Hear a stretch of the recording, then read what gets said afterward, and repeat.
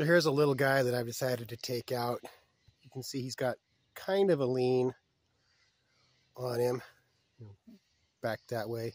He got clobbered when this Monterey pine broke off, and he has, died. There's a little bit of life still up at the very top. He's not too big. I'm not too worried about where he actually falls, but there are trees that I do care about where they fall, and they have very strong leans, and I've been finding ways to drop leaning trees. I can do a Siswell, I can do a swinging Dutchman. I can get trees to swing about 45 degrees. I've also done some simulated limb weight on a rope, and that gets the tree to fall within about 5 degrees of where I want it to fall. But an idea came to me, sometimes when you're cutting, the tree will sit down on your saw. And what that is the tree leaning into your saw. And so I wondered, what if I do a series of spiraling helical kerfs? Can I get this tree to swing around so that it drops somewhere over here? And that's more than 90 degrees off of its current lean. So I'm going to see what happens when I do that.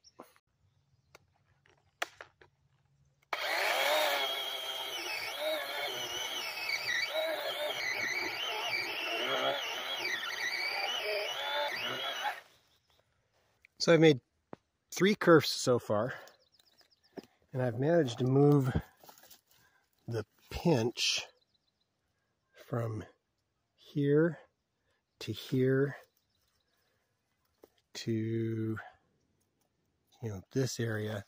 I'm cutting lots of wood out. Like I'm down to 3 inches or so of holding wood, and what I'm worried about is that when it goes, it's just going to go explosively, and I won't have time to get out of the way. So I'm not going to continue this experiment. I'm just going to fell this guy. So from here you can see I have changed the lean on it. It used to lean back towards that cedar back there, and now it leans between these two. So, I mean, it works, just not sure it's worth doing. So I'm going to finish taking this tree out with a swinging Dutchman. I am Van de Wally. What that is I've intentionally cut past my hinge on the leaning side. And what the hope is that when you cut that end of when you start cutting the hinge, the tree will settle down into that, and it won't be able to fall this way. It's been undercut over here, so it'll hit that lip there and start swinging over. And I've cut it to land right there.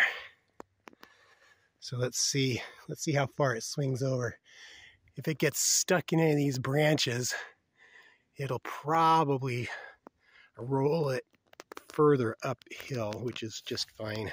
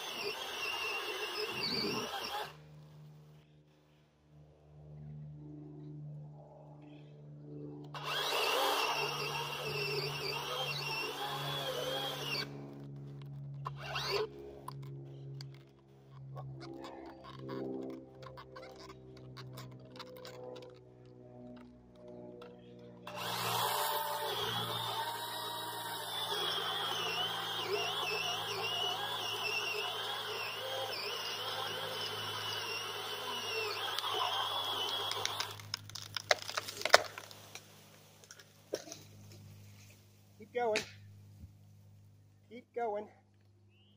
Well, actually, this is kind of interesting. So here I can show you exactly what happens during a swinging Dutchman, because it got hung up.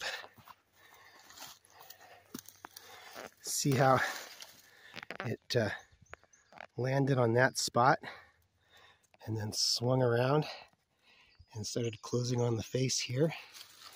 And I can see now that the reason I got stuck in the branches is my face cut has closed.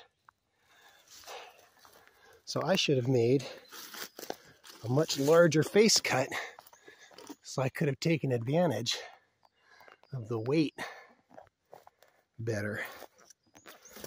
Well, you learn something every time. Anyway, you can see it swung it over that far. It had been aimed between these trees, and now it's falling over here.